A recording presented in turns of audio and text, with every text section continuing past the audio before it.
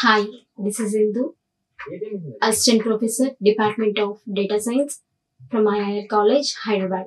Now I'm going to explain about the Python programming language. So today I'm going to explain you about the brief history of Python. What is Python and the futures of Python and what are the advantages of the Python and also how to run the Python program. The basics what are going on here I can explain with the today's session. Now I'm going with the brief history of Python. This Python was created by Guido van Rossum from Netherlands and first released in 1991. It is a descent of ABC language. So it's a distributed and it is also the known as of from the ABC language. The Python is also open source from the beginning and managed by Python Software Foundation. This Python language is also managed by the Python Software Foundation and it is also a ABC language, descendant of ABC language. And coming to the Python programming language, it is a scalable, object-oriented and functional from the beginning. From the beginning, the Python program is a scalable, object-oriented as well as the functional programming language. Coming to the Python versions, what we had seen from the earlier when the Guido van Rossum was created. Now the first version was created in the year of 1991 February. The version was 0.9.0. Next, coming to the version of 1.0 in January 1994. Next, coming to the version 2. Version 2.0 in 2000, in the year of 2000 of October month. Next, coming to the version 3.0 in the year 2008. Now, the present version, what we are using is 3.9 and someone is also using the version of 3.6. By when the Guido van Rossum was created, from that 1991 up to here, how many versions we had seen? Version 0.9.0, version 1.0, version 2.0 as well as 3.0. Now, the present version is also the version of 3.9. This is about the brief history of Python. Next, here we can see the pic of Guido van Rossum and Python was conceptualized by the Guido van Rossum from the Netherlands in 1980s.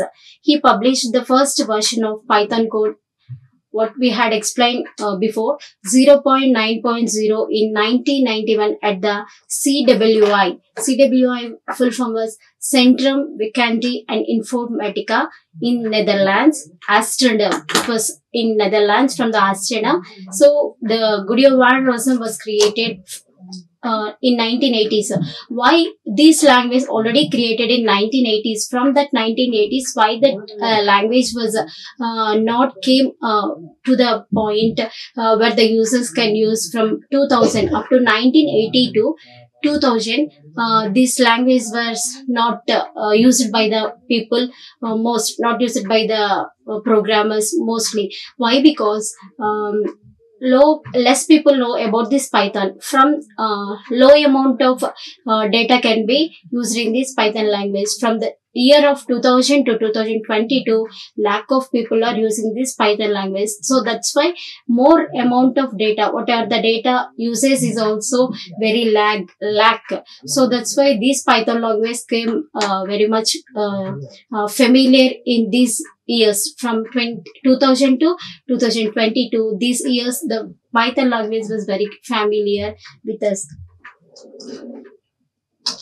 Next, what are the outcomes the student can enable to see from these codes is acquiring the programming skills in core Python as well as understand the basic concepts of the Python program. By learning this section, by observing this session, the student can unlock programming skills in Python as well as the basic concepts. What are the basic concepts we are going to study in the Python? These two things are the outcomes from the codes of this Python programming language.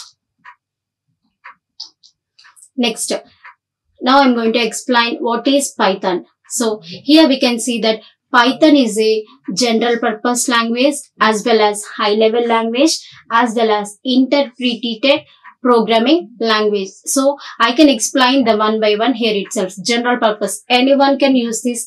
Anyone can know it's a general purpose language. In English also, English language also it is coming. It's also the high level language as well as the interpreted language. Interpreted means it can be explained line by line process. Wherever the we can see that interpretation and compilers. What's the difference between the interpretation and compilers means interpretation, the Python program can be executed line by line process. How the interpretation language Python program is executing line by line process.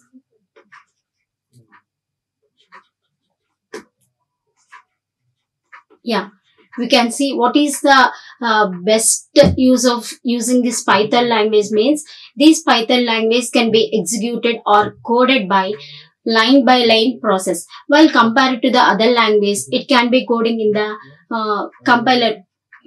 compiling way. Here, the entire code will be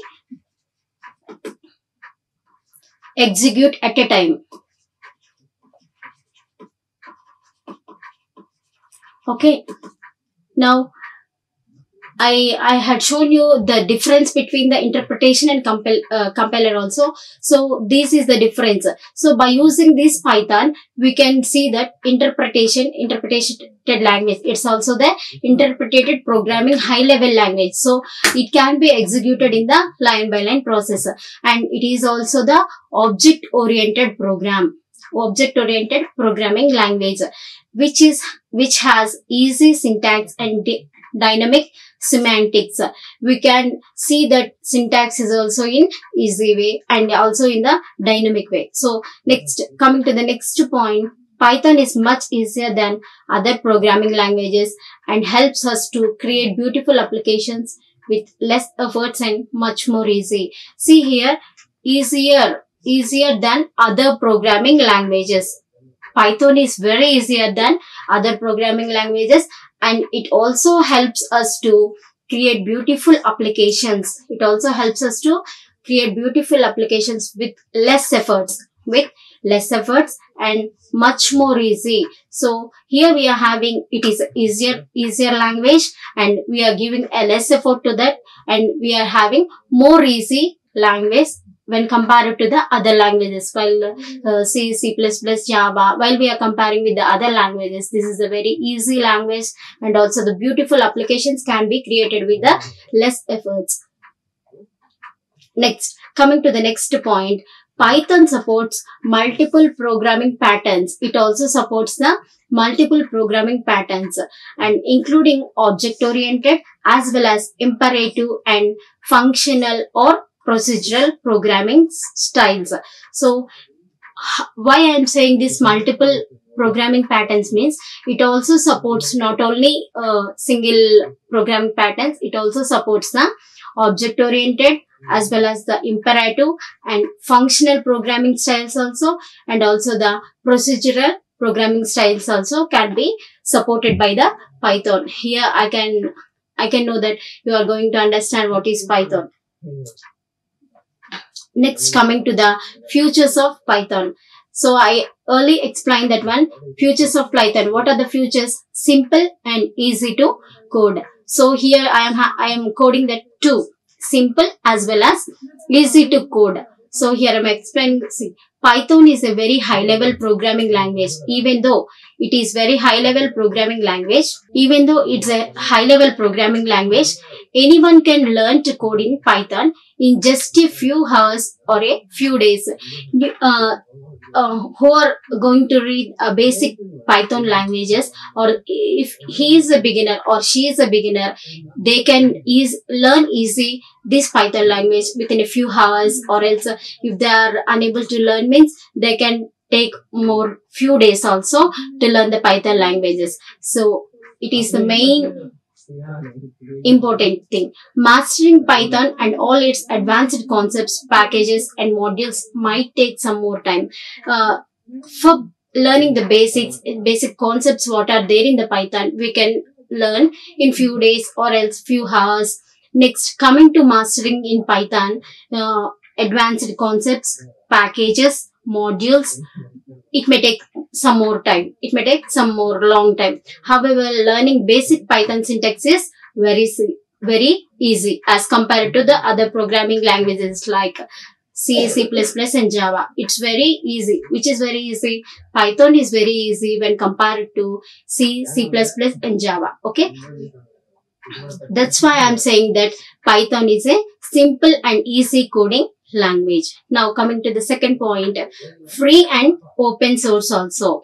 Python is free and open source. We need not to pay any amount for that one, for learning and for coding the values. It is completely free to use.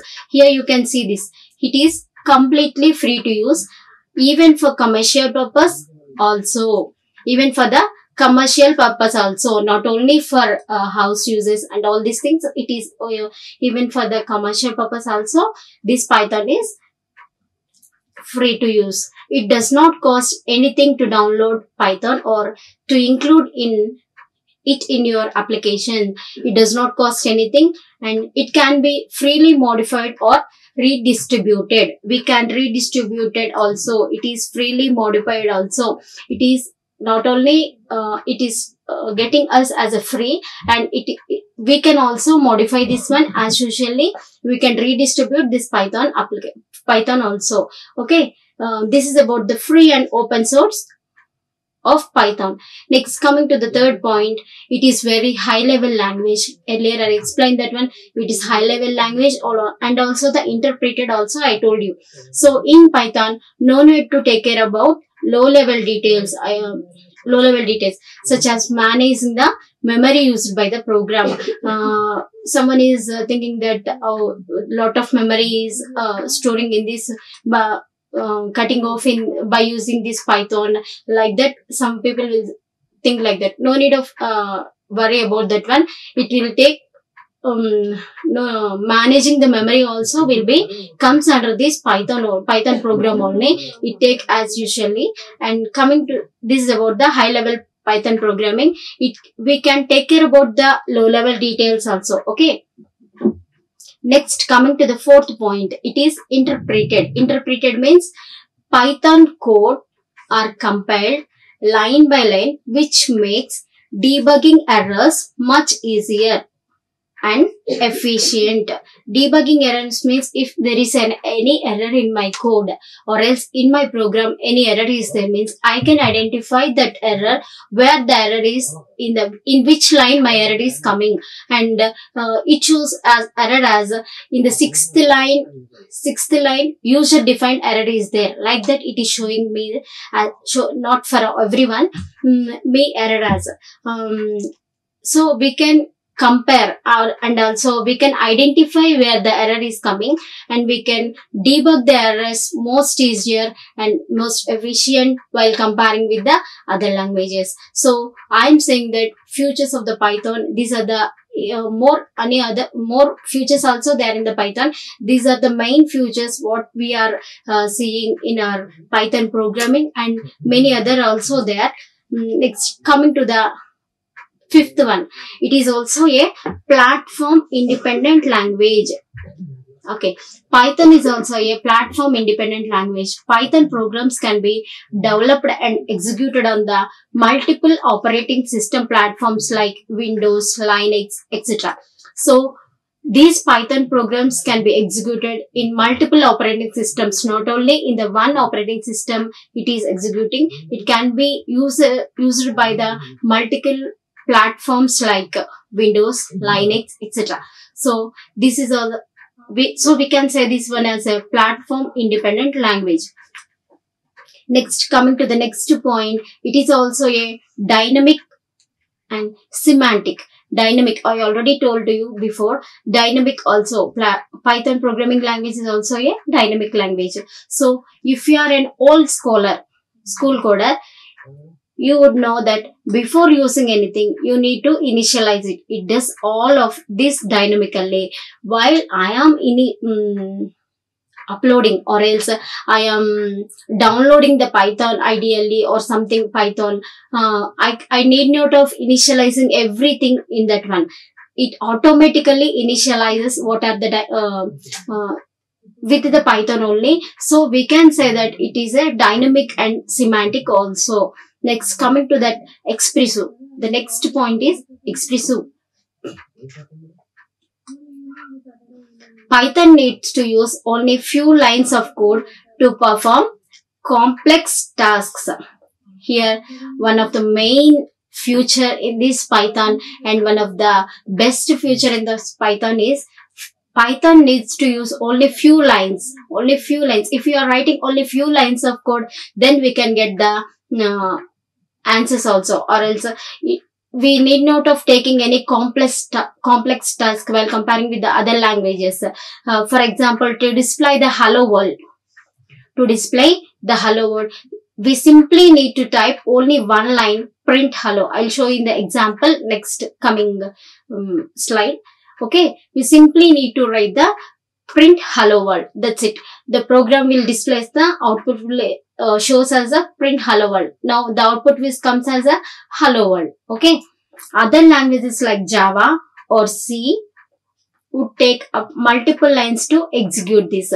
If you are writing in the other languages, it can be take more time, multiple lines also. While comparing with the Python, we can write only in the one line, which I showed here, print hello world. Then I will get the output as hello world. Okay, so I can say this is a expressive language. Okay.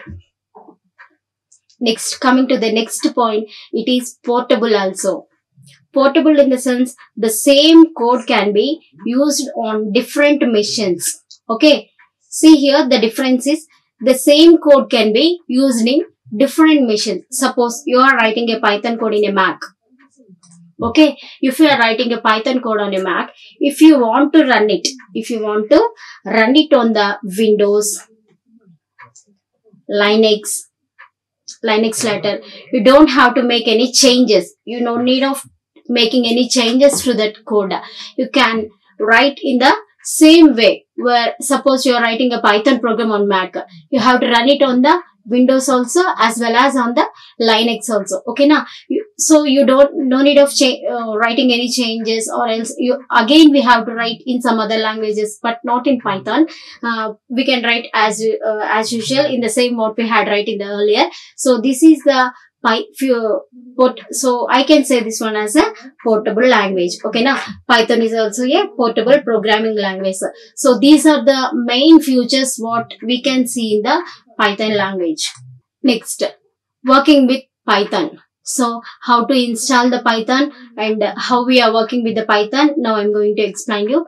Install the Python by downloading the Python installation file. You can see the URL here. What are the URL here?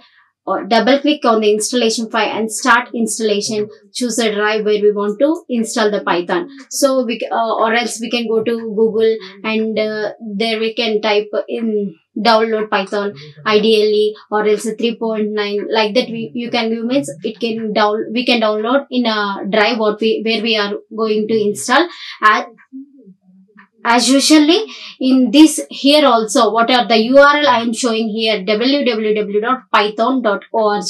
Here also we can download the Python. Next, see in the next step, iterative mode, open IDE. If we want to run Python instantly, then try Python function calls on iterative mode. If we want to run the Python code instantly, or else I already told you, iterative mode, one line. If I am willing to write only the code in the one line and I need to execute the code within the line only, then I'll get the answer in one line only. Then I use of going the iterative mode. Okay. So now I'll show you one example also later. Next, here I already downloaded and I kept that screen with you. IDLE shell of 3.10.0. Here you can type anything, whatever you need. A equal to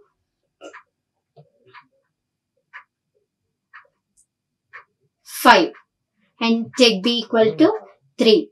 Now go with print A plus B. Okay, then when I run the code, here we can see what is A plus B.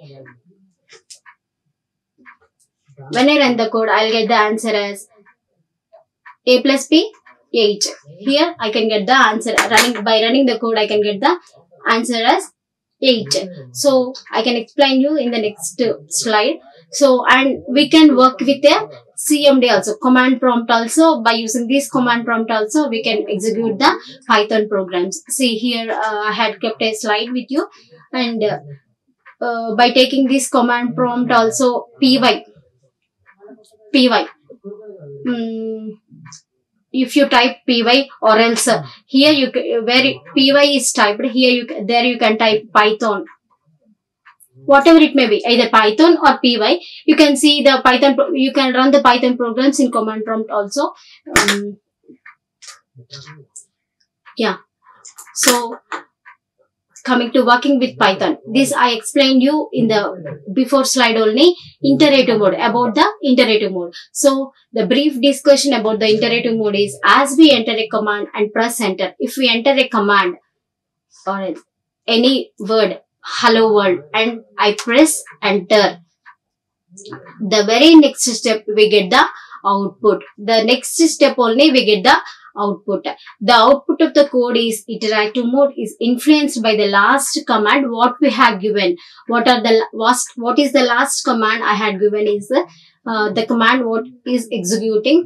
It also execute a single line command also executed in the iterative mode statement. This mode is very suitable for the beginners. Now I told you in first also, while we are learning the Python as a beginner, it is very useful for you to read in iterative mode. Okay, programming, as it helps them evaluate their code line by line process. Yeah, the code can be written in the line by line process and understand the execution of the code very well. Here we can understand the execution of the code also very well. So the brief is, we can write a command, and then next if we press enter, the very next step we get the output. Why? Because it is using single line. If we are execute a single line statement in the iterative mode.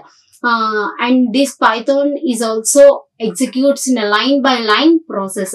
So coming to the next, script mode. It is very suitable for writing long piece of code, and that means multiple lines of statements. Multiple lines of statements can be executed and the code was running in the script mode. Okay.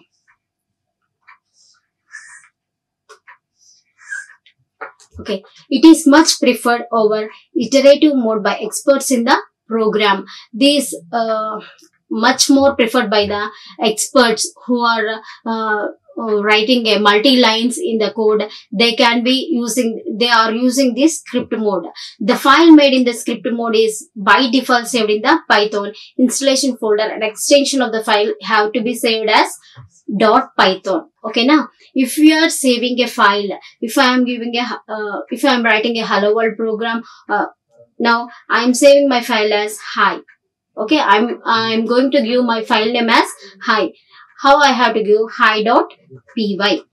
So this file was going to save in a folder where I am going to save this folder. Okay, now I thought you all understand this about the iterative mode and also the Python mode.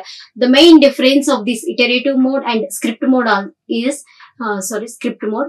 Iterative mode can execute in line by line process. Okay, coming to the script mode, it can be using the multiple statements at a time. It can code the here we can write also the multiple statements at a time, and we can save the file as .py. Okay, we can save the file and then we can run the code. By using .py we can save the file. Next, this is a reference book I used in this for explaining this and for gathering all this information. I learned that book of Ashwant Kanitkar. It was published on 1st January 2019, and Ashwant Kanitkar as well as Aditya Kanitkar has written these books. So, and whatever I explained, I am going to show you in, now I will explain in ideally also what I told you in the earlier. So here I am going to write the code, how we are going to run the code. Here you can see, if I am taking the A as A equal to 6, and we can write in the new file. We'll go with the new file and we can write there. A equal to some number and B equal to either 5. We can take 5. Now I need to print A plus B.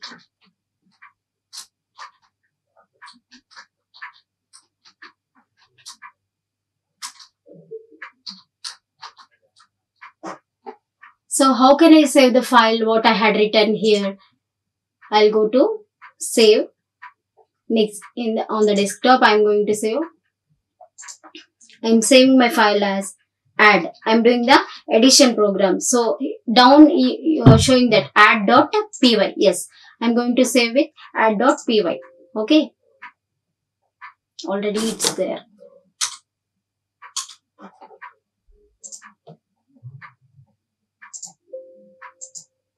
Yes. Now I'm going to run the program. My file is already saved. I'm going to run the program. Now I got the answer as 12. Yeah. I had given A value is, what are the values I had given here? A value is 7 and B value is 5. Okay. The very next step I am going to take as multiplication, minus also. That means subtraction also we can do here. A minus B. Again I am saving my file. Then run the code. Yeah, what's the answer came there? 2. Yeah, 7 minus 5 is 2.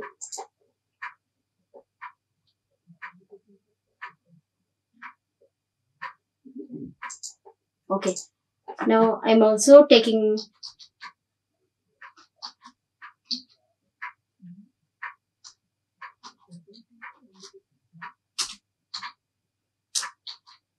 A into B. Again I have to save.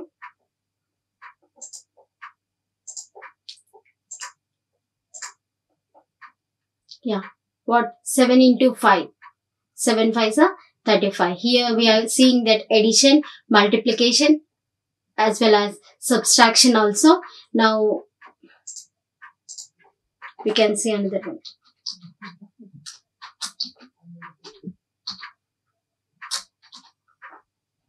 Again A by 5.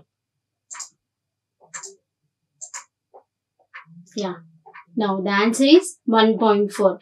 Like this we can, for the basic, these are the basics of the programming.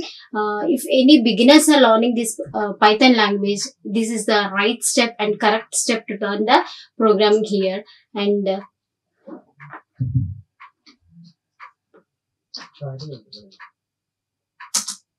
what I explained earlier,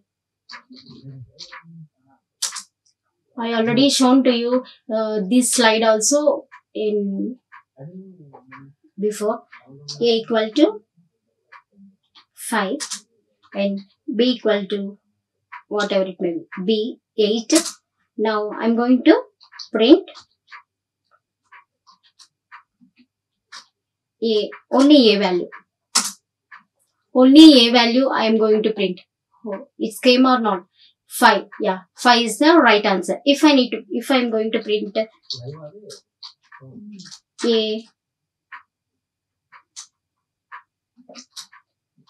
A plus B. Yeah, 5 plus 8, 13. Yeah, I got the correct answers. This is the two ways you can do your programs, either in the command prompt or also in the IDLE. So these are the basic programming, Python programming languages. What I am going to what I thought of explaining you. You can do a programming in IDLE also, as well as in some other command prompts also. What I explained to is the topics covered is a brief history of Python, as well as the futures of Python, and working with Python, as well as what we had seen, what is Python and what is the difference between iterative mode and also the script mode, and how to write a code or else how to run a program in the IDLE mode, as well as the command prompt. You can learn from this, and this is about the brief discussion and also the basics of Python programming language. I hope you all can understand. Thank you very much. Like, share and subscribe. Hit the bell icon for more updates.